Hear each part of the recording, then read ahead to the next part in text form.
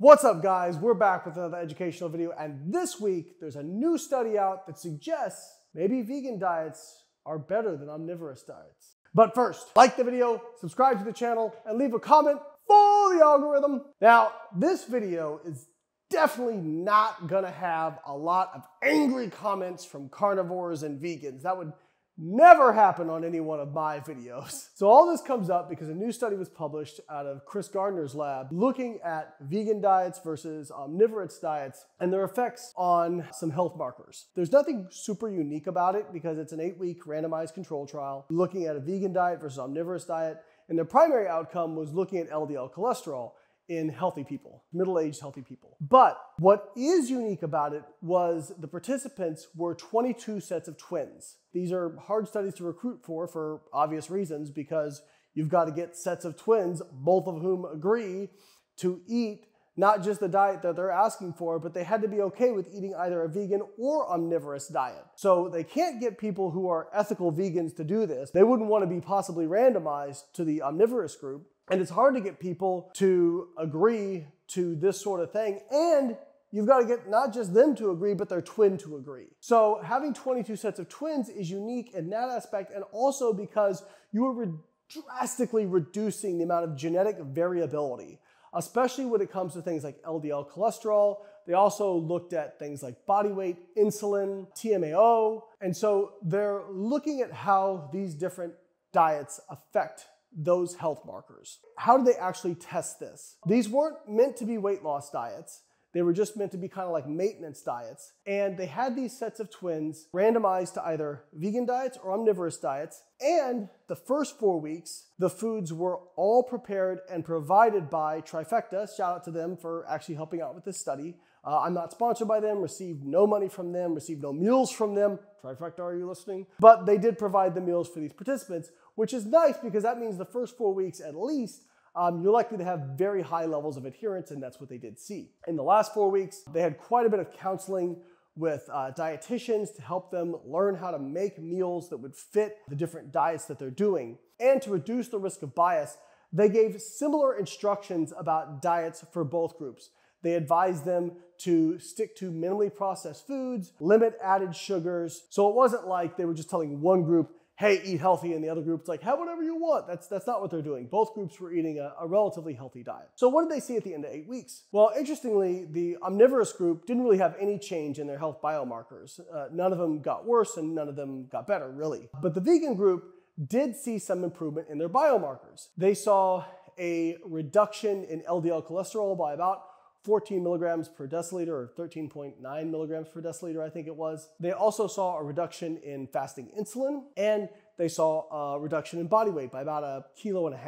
Interestingly, HDL actually dropped a little bit in the vegan group. Not super worried about that. HDL doesn't appear to be regulatory in terms of heart disease, whereas LDL does appear to be regulatory. HDL is thought of as the good cholesterol, but really it's more of just a biomarker of overall metabolic health. We have the diet wars coming out, and now the vegans, the plant-based folks, have their football to spike and say, look, see, vegan is better. I read through this study, and I am not surprised at all at the results they found. So first of all, the vegan group, they were on average consuming about 200 less calories per day.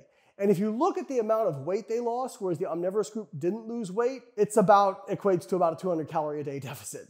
So it's not surprising they lost weight. Now, they didn't instruct them to eat a deficit, but they just ended up eating in a slight calorie deficit, probably because they were more satiated, which, hey, I mean, that's possibly a benefit because they're not prescribing them a certain number of calories. They just told them, hey, eat until you feel satisfied. They saw a slight reduction in body weight, but the reduction in body weight is not enough to explain the reduction that they saw in LDL cholesterol or the reduction in insulin. They also saw a reduction in TMAO, which TMAO may be a risk factor for cardiovascular disease. They're unsure at this point if TMAO is a risk factor or simply an associative biomarker. The difference is, for example, LDL is associated with heart disease, but it is also a risk factor for heart disease, meaning changing levels of cholesterol can modify your risk of heart disease.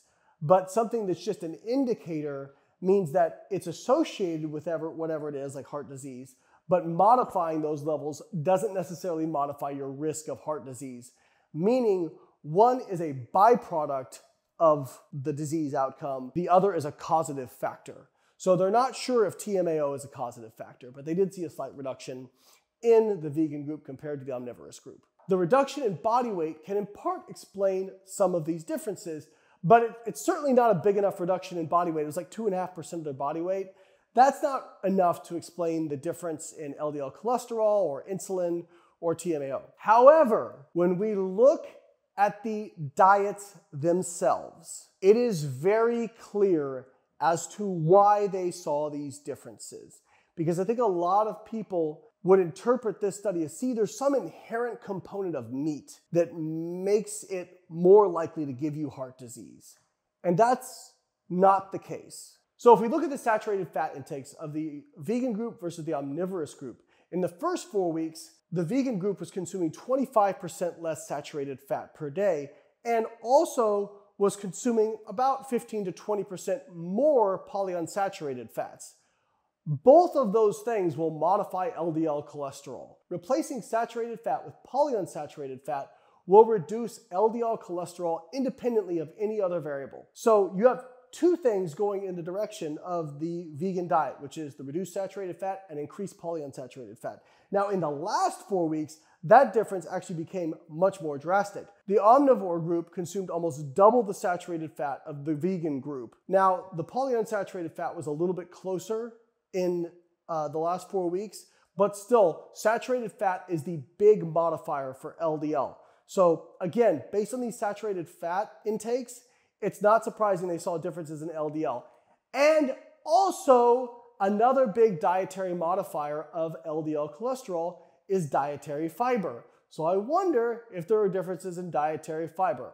Oh man, I hate it when I'm right. Actually, my video guy, Brian, when he came in, as he walked in the front door, he heard me cackling in the background because I was reading this study thinking, I bet there were significant differences in fiber intake, and oh, wouldn't you know it, there was. So in the vegan group, they were consuming about 1/3 more fiber per day. Now, fiber has been shown to reduce LDL cholesterol, but not just that, it's also been shown to improve insulin sensitivity, very easily explaining the differences in LDL cholesterol. And saturated fat has also been shown to raise TMAO, and dietary fiber has been shown to lower TMAO. What is my take home from this study? I think it's actually a really great study because using twins, like I said, minimizes genetic variability.